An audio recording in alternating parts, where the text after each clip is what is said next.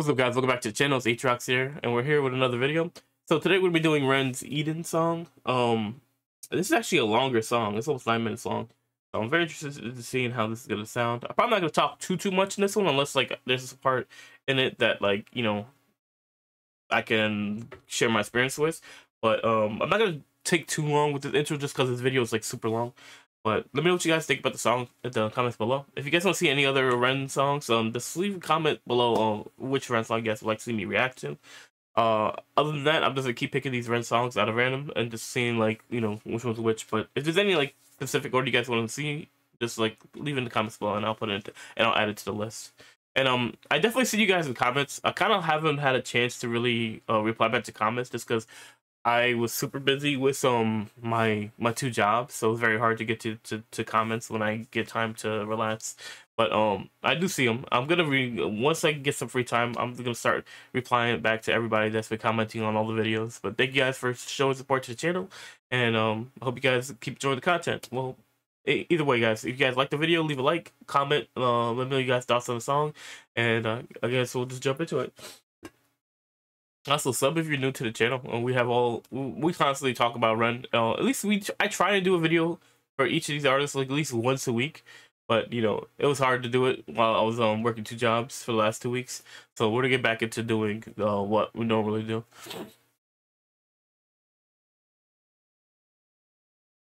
Let me tell you a story as old as time, the story of Adam and Eve.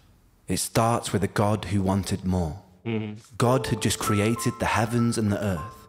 He had the angels by his side, but they had no will of their own, and so the autonomy to love or reject him was never theirs. All but for one, the once called bringer of light, Lucifer, morning star. Lucifer was the fairest and most intelligent of all the angels. He was the closest thing to God's image, and in his likeliness, Lucifer felt restless. He began to question and doubt God. He doubted the hierarchy imposed upon him. He felt God was arrogant. In his frustration, Lucifer built a throne that stood even above God's and declared mutiny. A war ensued. God, being all-powerful, came out the victor and banished Lucifer from the heavens and exiled him to earth. Once again, God was alone with his power. Perhaps from loneliness, perhaps from curiosity, perhaps from a desire to share love, God began to work on his greatest project yet, a being that would mirror himself, the human, two humans specifically, Adam and Eve. They were placed inside a paradise built for them on earth, the Garden of Eden. In the garden, God placed a tree that bared fruit that would grant anyone who ate it powers bestowed only to a God, to tell good from evil, left from right, to live righteously or to sin. He named this the tree of knowledge. God told Adam and Eve they could eat whatever they wanted in the garden, but never the fruit from the tree of knowledge. And if they disobeyed him, it would be punishable by death. The basic way the story of Eden is told is that Eve was tempted by Lucifer in the form of a serpent to eat a fruit from the tree of knowledge. Convinced, she bit the fruit, she passed it to Adam, and he did the same. Suddenly, ultimate knowledge filled their minds, and they realized they were naked and felt shame. God discovered this betrayal and felt angered. He exiled Adam and Eve and cursed them with the life of a mortal. They would work, they would bear children, and they would die. The fate of a human. I'm gonna be honest, like, coming from like a religious point of view, it's kind of like messed up to have like to put a tree and tell people not to eat it, because when you tell someone not to do something, they do it.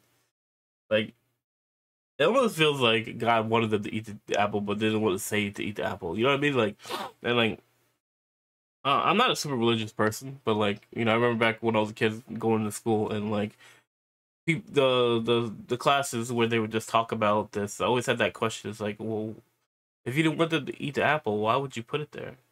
Like the tree there, like a Pacific, and like let them know where it's at. And when you tell somebody not to do something, they're gonna do it, especially if you have no free will. Like, I mean, I should say when they have free will, they'll do it. Like, I don't know. This to me is just a weird little thing, because like, when you tell someone to do something, they're gonna do it. Like, I don't know, bro. Like, I always just found it weird that they had like that was like something specifically that you could eat everything else from here, but this. This you are not allowed to touch. You are not allowed to eat, and from the tree of knowledge. And then like you guess that somehow Lucifer came into the Garden of Eden without God knowing, which makes no sense to me.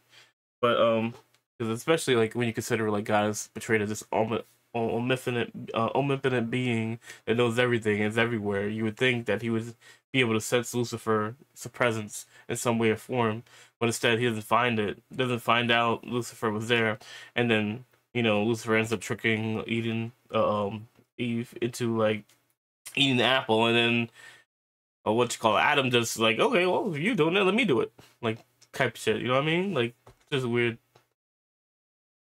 They would bear children and they would die. The fate of a human. Now look deeper. In the story, the serpent tempted me by telling me I would gain ultimate knowledge and that God would spare me. Both were true.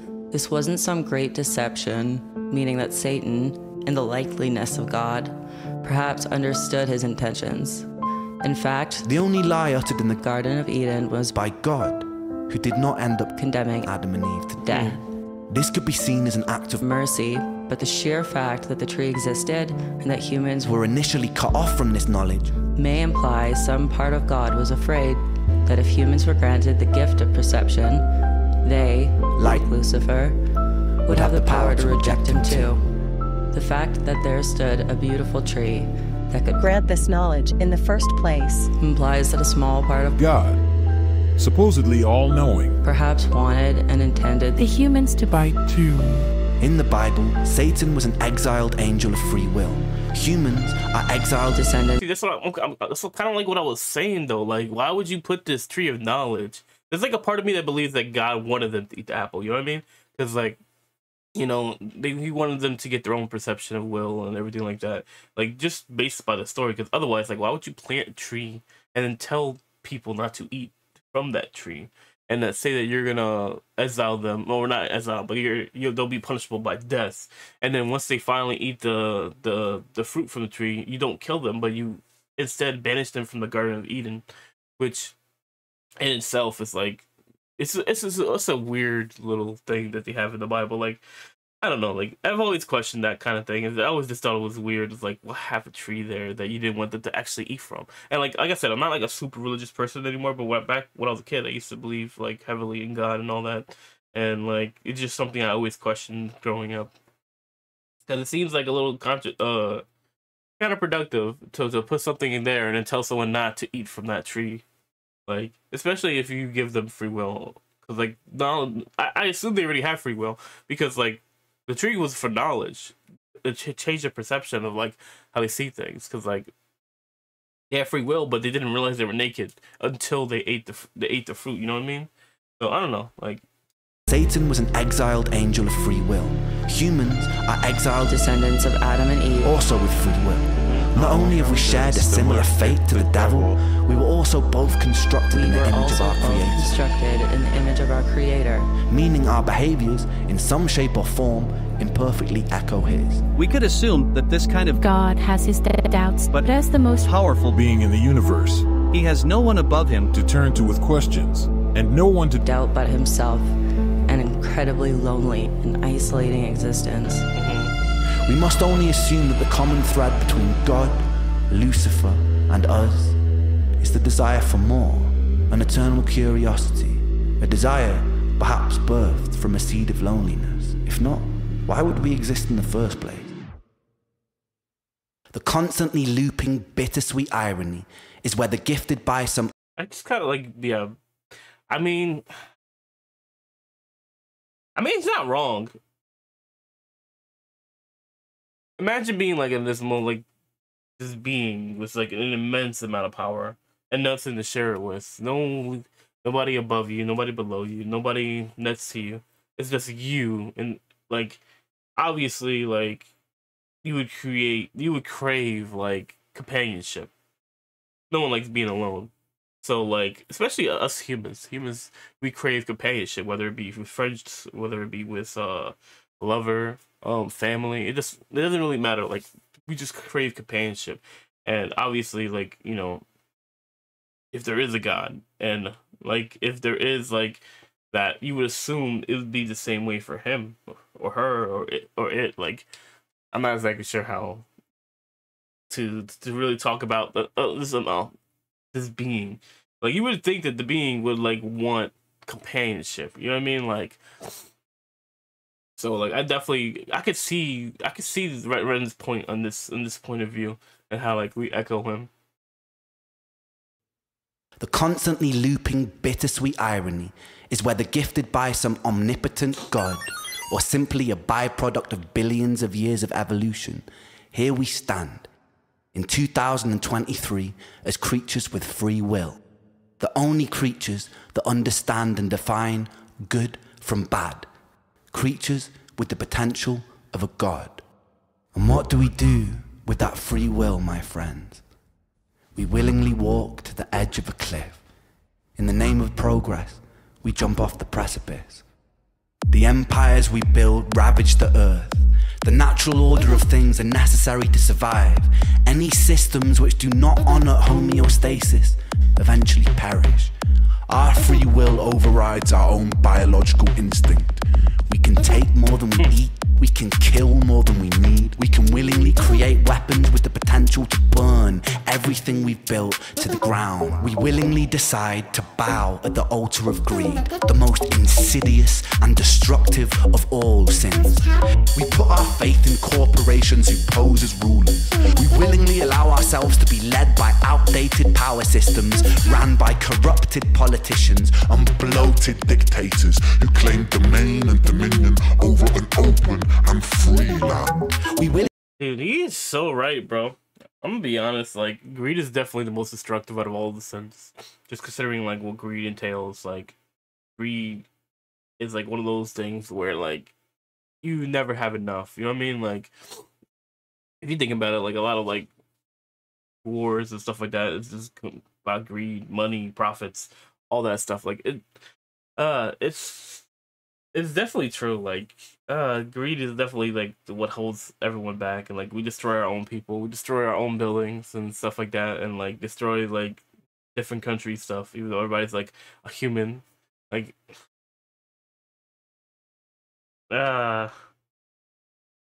systems ran by corrupted politicians and bloated dictators who claim domain and dominion over an open and free land. We willingly elect the corrupted when the decision was always ours to build something better. We willingly create and impose separation. Especially with these older systems, like you got systems that were like made in place like hundreds of years ago. Like, okay, let's talk about like one specific system I've always had a problem with is that like, the work system, right? And like I think Bernie Sanders talked about this like a few weeks ago, where like he feels like, you know, the current work system, 5 days a week, should not apply in the same way that it applied back in the 1940s, just because I think it was like either 1920s, 1940s. I'm not specific. I don't remember exactly when it was when they created the work system, 5 days a week, 40 hours. When like we've progressed so far past that point, like in terms of technology and this AI stuff and everything. Like, there's no need for us to still work 5 days a week. You know what I mean? Like, we could work less hours and like just have AI stuff take over control of like the rest of the stuff we don't do, or just like change it in general. Like, cause like people work 5 days a week to spend more time at work than they do with their own family and their own like loved ones. Like, you got people's kids being raised by cartoons and video games versus like parents being in the home. You know what I mean? So like, I definitely get like Bernie's point of view on that matter. Like, I've always, this is something that I thought like needs to be reevaluated.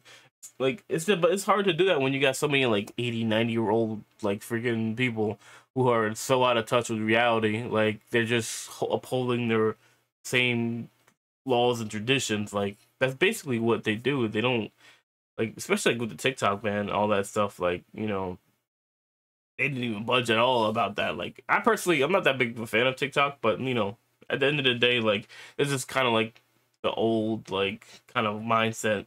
Just immediately is like, nah, fuck that.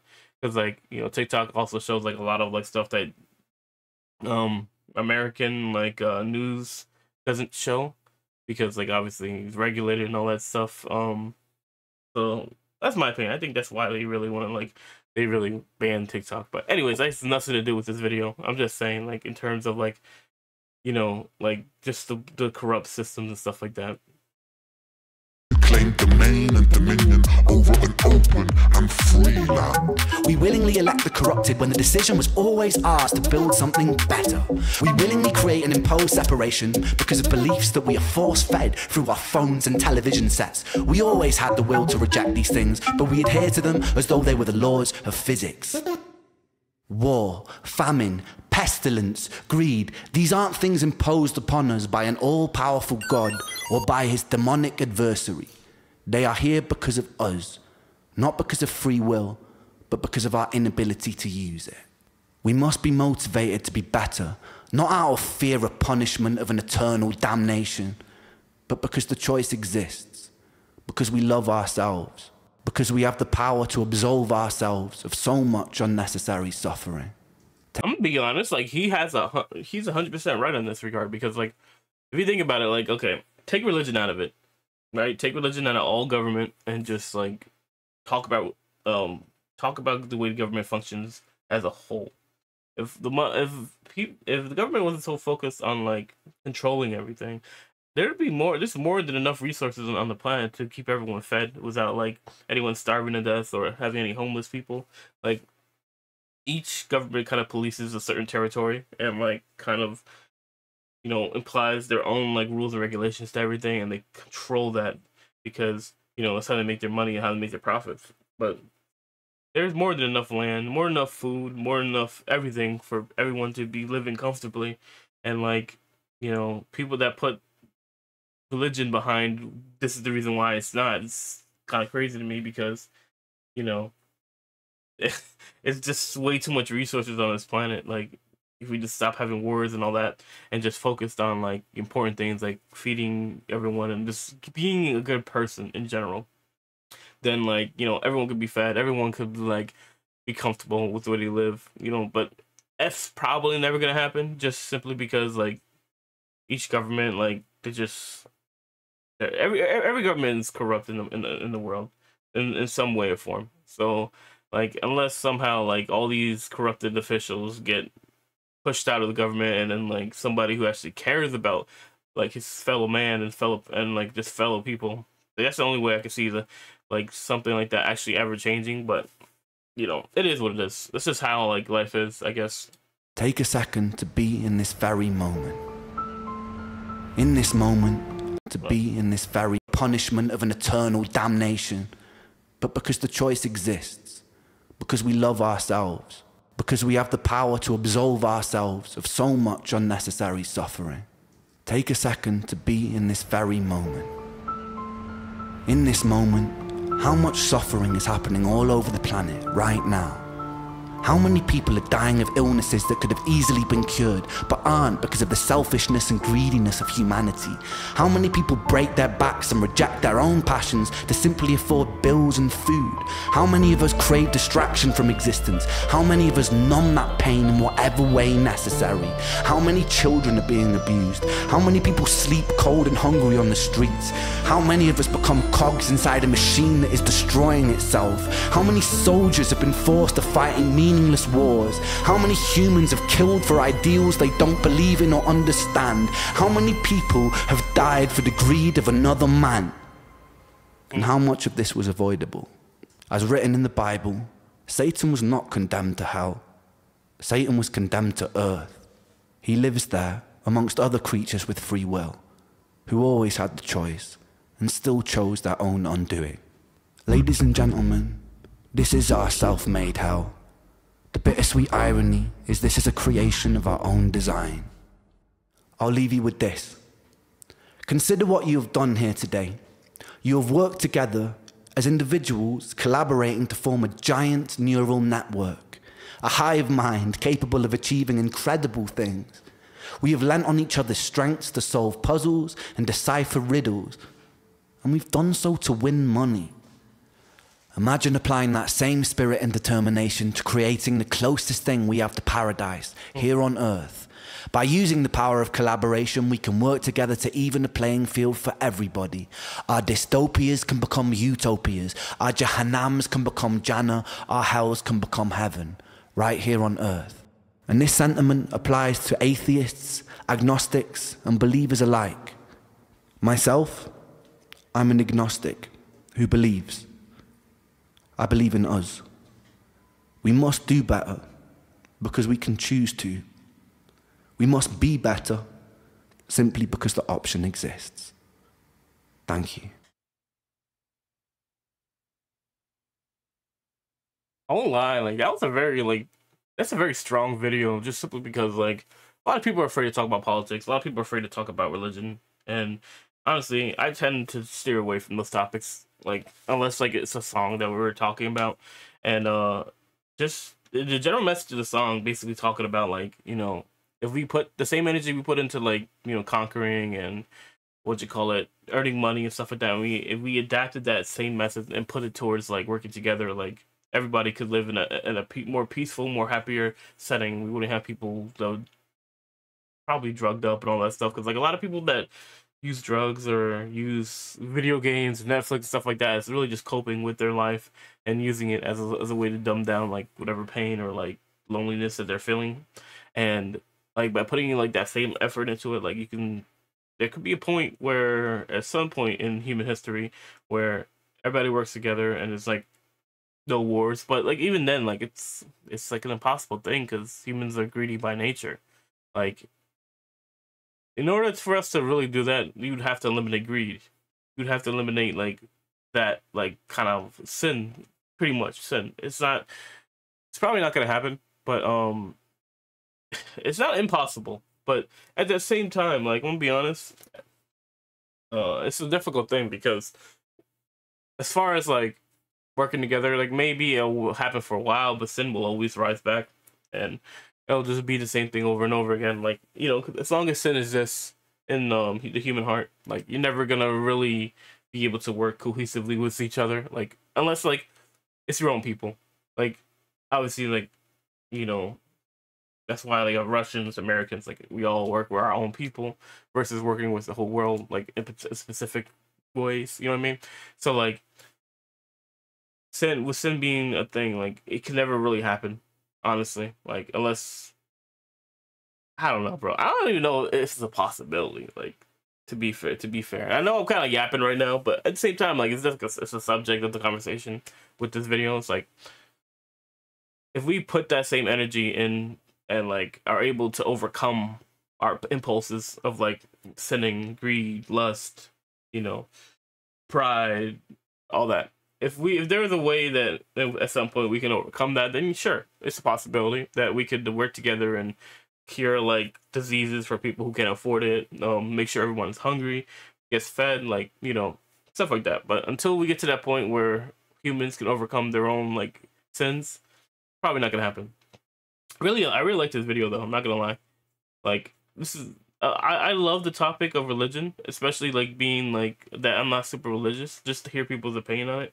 As long as the opinion is respectful and like, you know, and just understanding other people's religion and not just blindly following, not just blindly following and then like hating on people like that don't feel the same way you do. You know what I mean? Like as long as like it opens, like, you know, an engaging conversation between two different types of people, where they can show off how they feel and their own opinions. Like I think it's a cool thing. But anyways, guys, that's gonna do it for this video. This was a very interesting video from Ren.